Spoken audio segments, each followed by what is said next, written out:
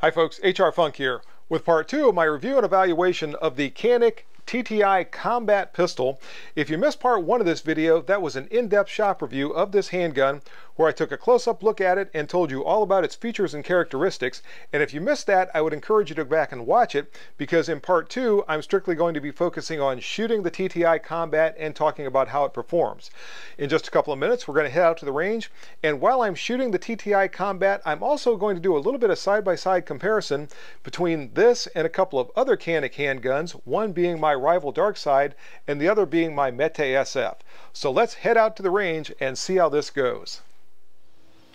And as you can see, I've arrived on the range with the new Canik TTI Combat, and in just a couple of minutes I'm going to start shooting it to see what kind of performance I can get from it. First up is going to be a slow fire accuracy test from a distance of 15 yards. I'll be shooting off bags to try to see what kind of accuracy I can squeeze out of this handgun. Then we'll move into some more defensive drills. So let's get right to it. But before I start shooting, I want to say a big thanks to House of Pain Munitions for sponsoring the ammunition for today's test. I'm going to be using their 124 grain poly-coated ammunition, and this is one of the lines you can get in a subscription. So if you start an ammo subscription from House of Pain, you can have this ammunition sent to your home at the frequency you want and in the quantity you want. And if you do that, you get a 5% discount over the list price of this ammunition, and you can use my discount code on top of that, which is HR Funk, and that'll save you another 5% on your subscription for this ammunition. Now, let's get right into this test and see how it's going to perform in the new Canik pistol.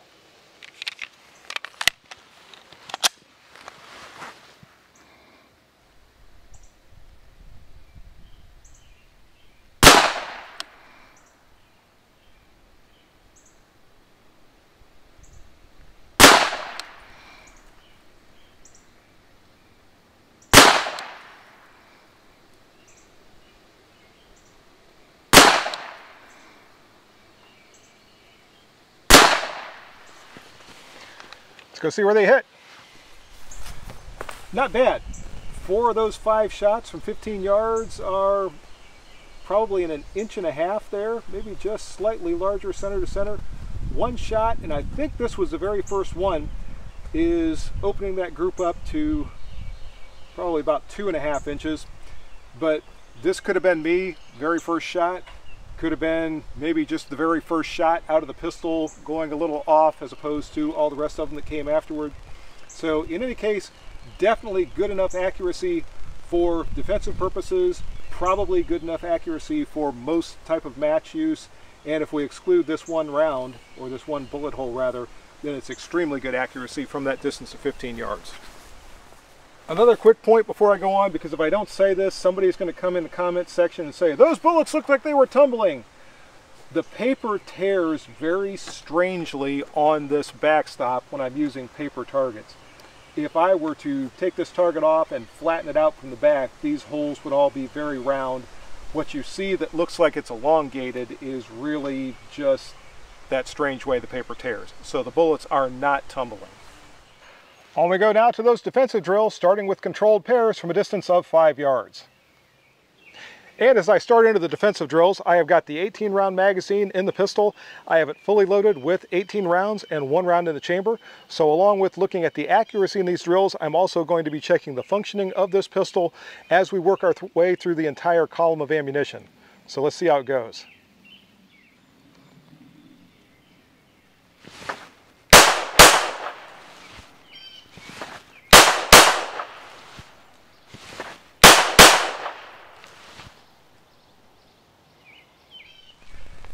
So not bad with those controlled pairs. I've got basically 4 out of the 6 on the heart. For some reason I pulled a couple of shots off to the left, and that could be where I just need to change this back strap. Usually I have the largest back strap on the handguns that I'm using. I stuck with the medium, so maybe it's rotating a little bit in my hand. I'm not sure.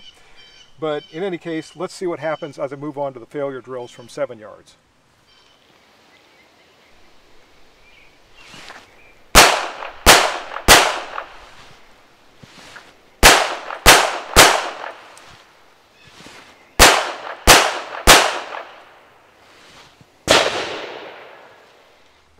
Everything was looking good in the failure drills. I've got 5 of the 6 shots that I fired at the body in this center square. 4 of the 6 are on the heart. This one just clipped the edge of the heart.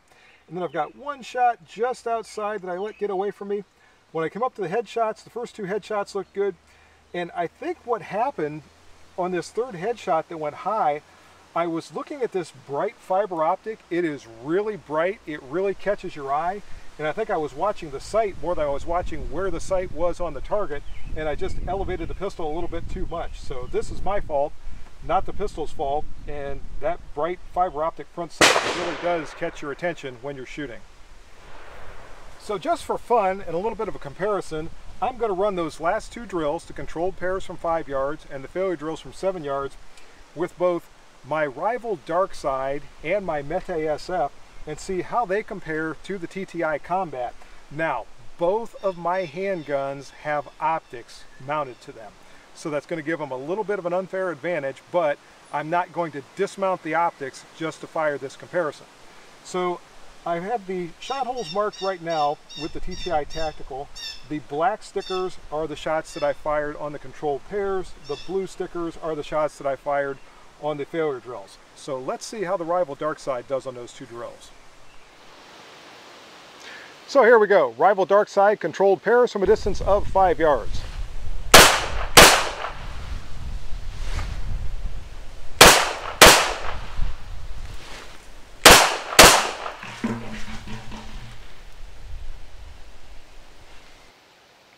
I have no idea what that noise was behind me.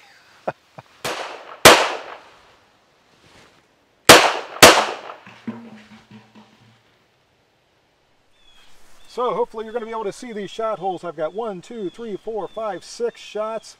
5 of the 6 are nicely centered on the heart. This one just made it off the heart into the left lung of the target. All of them are inside the center square, so the rival Dark Side is starting off very well. This is one of the best shooting handguns I own. I don't always shoot it the best, but it always shoots very, very well. So now let's see how it does in the failure drills.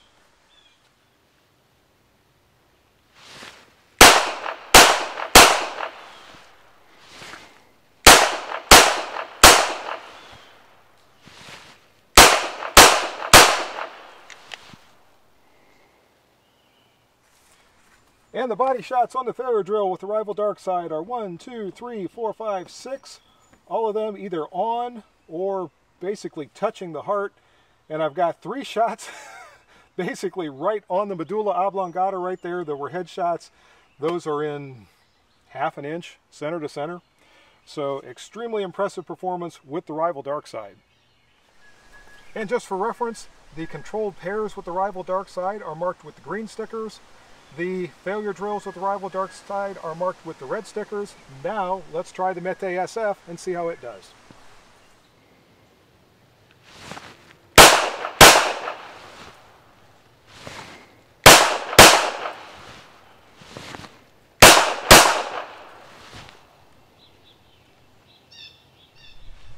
And those controlled pairs with the Mete SF are 1, 2, 3, 4, 5, and 6. 5 of them are on the heart. This one just made it off. It stayed inside that center square, but it's out into the left lung. Now let's try some failure drills, and I'll put some stickers on these so you can see them a little bit easier. So if you need to freeze the video, you can. Hopefully these are a little easier to see now than they were before. I use these light brown or putty colored stickers on those shot holes for the controlled pairs with the Mete SF. Normally I would not have used this color on a white target, but since I'm basically putting these on top of other colored stickers, I thought they would be well enough to see. So now let's move on and we'll see how that Mete SF does in the failure drills.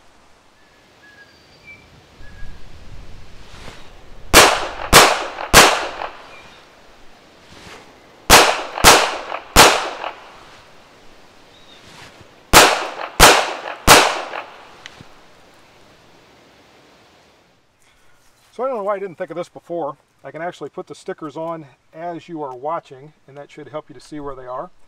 The body shots with those failure drills from the Mete SF are 1, 2, 3, 4, 5 on the heart. One of them outside the center square into the right lung. And for the head, I've got one of them right on the same area which is basically the medulla that I had with the rival dark side. One of them is right at the juncture of the brain stem where it would meet the spinal column. I believe, according to Dr. Frankenstein, that's called the pons. There's one for all you young Frankenstein fans out there. Then I had one that I pulled off over here. So this was probably my own silly fault. In any case, remember, these light blue stickers and black stickers were with the TTI Combat, and truthfully, I'm shooting the rival dark side, and I think even the Mete SF, a little bit better than I'm shooting that new TTI Combat. So what I'm going to do now is first put up a new target so you don't have to try to see through all these colored stickers, and we'll try a little bit more long range shooting with the TTI Combat. By the way, undoubtedly somebody is going to yell at me and tell me how this wasn't fair because there's an optic on both the Mete SF and the rival dark side and blah blah blah blah blah, and they need to redo this, and I'm a terrible person and all kinds of things. But I'm shooting from 5 yards and 7 yards, and I still shoot iron sights pretty well from 5 yards and 7 yards. So I don't think the optics have that much of an advantage, if any advantage, over that really bright fiber optic green sight on the Canik TTI Combat. A quick point before I start to shoot my 15-yard standing unsupported accuracy test with the TTI Combat, and that is I have switched magazines. I now have the second 18-round magazine with the 3-round extension, and it is fully loaded with 21 rounds and 1 round in the chamber, so we'll be able to see what the functioning looks like with that magazine now. And let's get right into this test and see how it's going to shoot from 15 yards.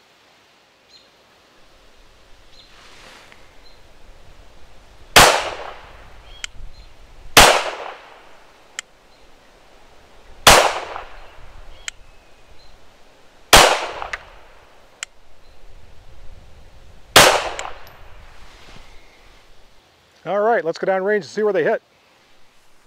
Nice standing unsupported group from 15 yards. I've got 3 of those shots touching, one of them just off to the left and one down here. I'm hitting a little high. My point of aim was right in this vicinity right here, and from that distance of 15 yards, I'm maybe 2 inches high. That's a little odd, but the accuracy is looking very, very good. So let's move back to 25 yards and see what happens back there.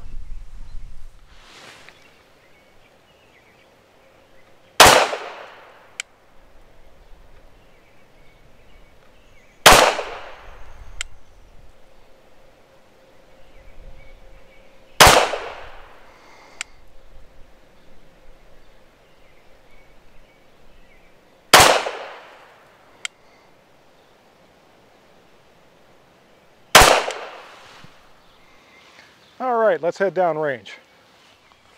Not a particularly impressive group from 25 yards, but I think a lot of this is me. I was just feeling kind of unsteady back there as I was shooting. You noticed I was shooting kind of slow and trying to zero in on those sights, and I don't think I was doing it very well. So obviously no problem keeping them on a human-size chest from that distance. But the group itself would probably be a little bit better if I was having a better day, or maybe if somebody else was shooting who was having a better day. In any case, let's move on because it's time to find out if the Canik TTI Combat is a 7-yard tack driver. So here we go. I've got a tack and a target. I backed off to a distance of 7 yards. I've got 3 rounds loaded into the pistol. So let's find out if the Canik TTI Combat is a 7-yard tack driver. And again, I'm in this area where I got 1 foot in a hole and 1 foot that's on a little bit of a rise. So let me move around here a little bit and see if I can get something that resembles decent balance. And we will find out.